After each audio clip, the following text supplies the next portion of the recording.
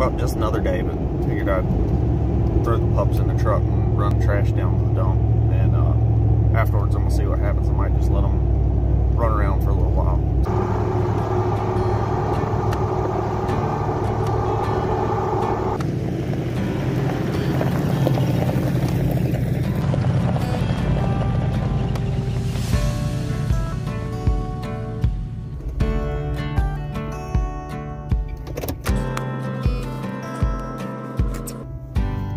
Starting to get warm out here.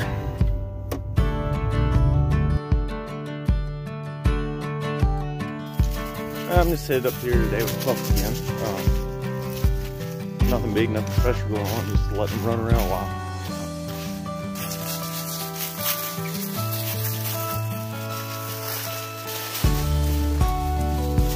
Did y'all crash? Huh? Did y'all crash? Did y'all crash? Don't lick the camera.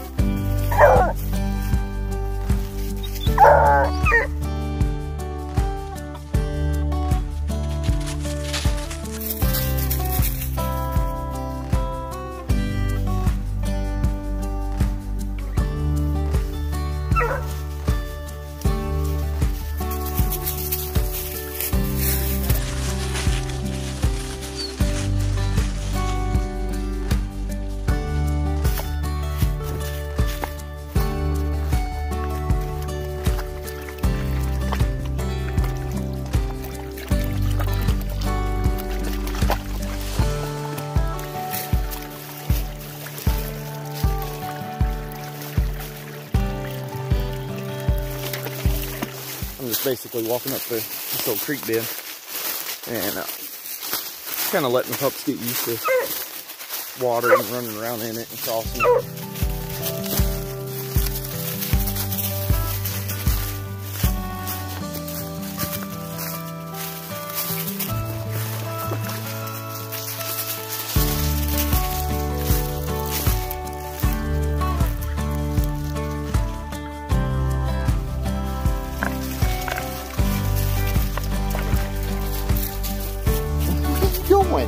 What do y'all think y'all doing? Y'all crazy?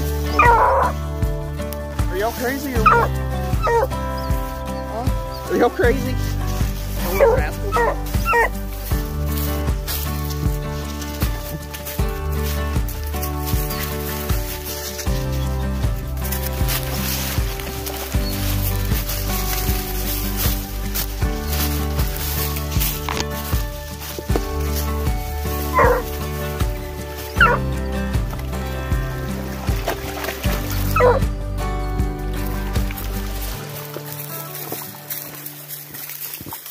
As they get older, I correct them a little bit more for barking just to bark, but they can kind of get away with it right now. Usually, like I say, the more you have them out and about, they correct that themselves most of the time.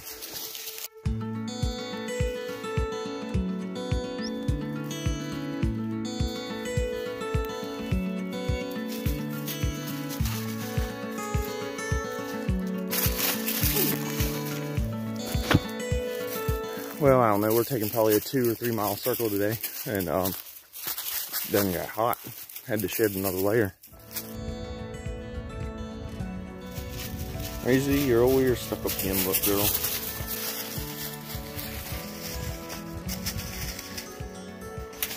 Headed up to a pond and let these pups just mess around in it. I figured out over just the while fooling with them that if you're in a place, or if you're going to be worried about your hounds getting in water eventually, or if it's going to be in some of the hunts, or situations that you're going to be in the future, the best way I've found to introduce pups and stuff to water is, of course, just let them mess around in the creeks and stuff, but then on a good warm day, the warmer the better, really. Take them up around the old pond or something like that, and just let them. And most of the time, you won't even have to try to coax them in; they'll end up in there themselves. But if the first time they're in a pond, if it's a good experience, first time they're in the water, around the water, then usually that sets you up for a lot better situations in the future.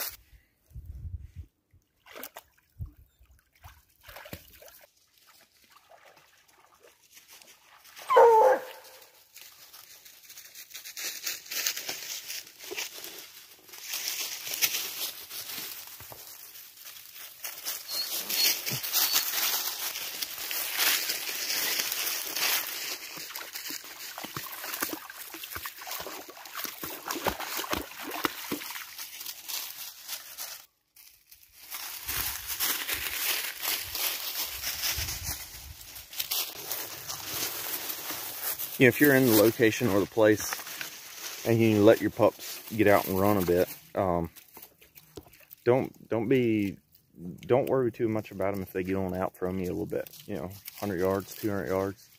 You know, even if they're out of sight, if you're in the right location, I kind of like for mine to do that sometimes. Then it also gives me a chance to work on getting them to come when I holler for them.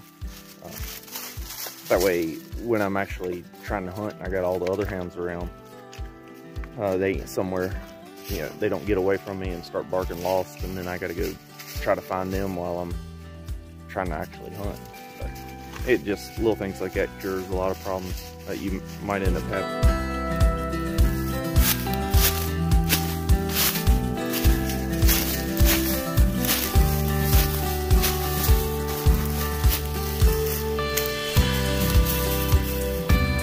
Pups found them a coyote den. I found these hair and I've been using it pretty regular.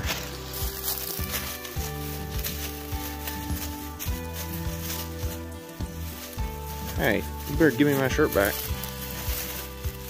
Y'all quit.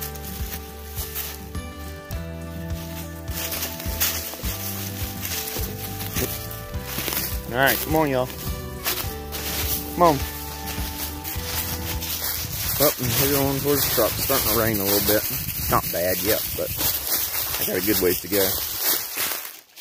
You know, this is another thought. I was coming down the ridge. Like I say, I'm headed back to the truck, but I've been noticing another reason I've been in here today with the pups is just kind of scouting out for turkey sign. But I noticed for the last probably 2-3 ridges that I hadn't found barely any turkey sign. And then the pups come up on that coyote den. But I don't know. Makes you wonder if he started denning up on the ridge that they're roosting on. You know, did it push them out of here a couple of ridges, or you know, really don't know the answers. But it's something interesting to think about. Y'all guys make it look easy.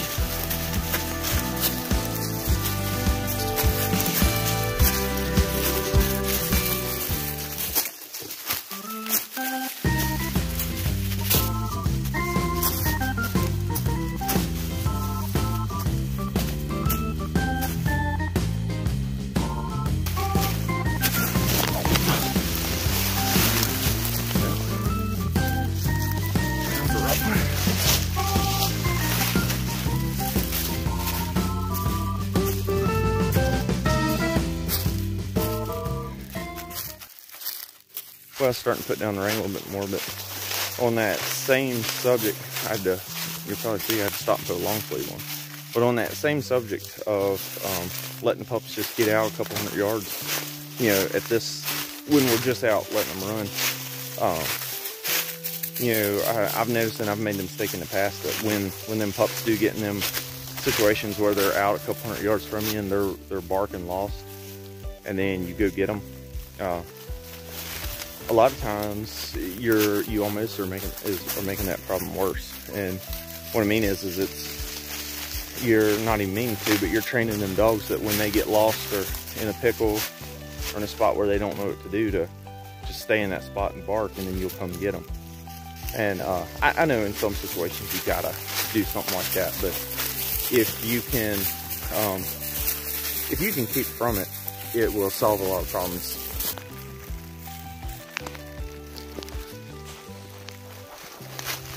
Well, I'm not sure exactly how much more I'll get to use the camera. It's starting to rain harder and harder. Still ain't what I would call a downpour, but it's starting to put it down. So anyway, if something happens I can't talk to you anymore, get the hounds in the woods as much as possible. Get them exposed to more stuff, and it'll help you out.